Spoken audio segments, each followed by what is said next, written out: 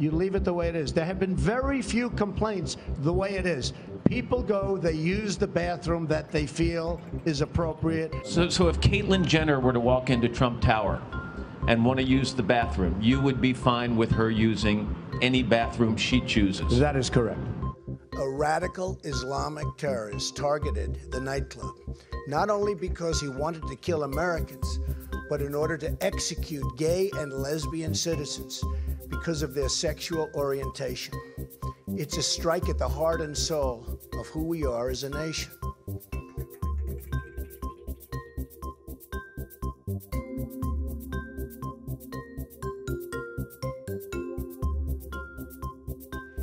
A friend of mine called up, he said, you know, you don't get enough credit because in Palm Beach, you opened a club that nobody would do, and it's open to everybody. It's open to everybody.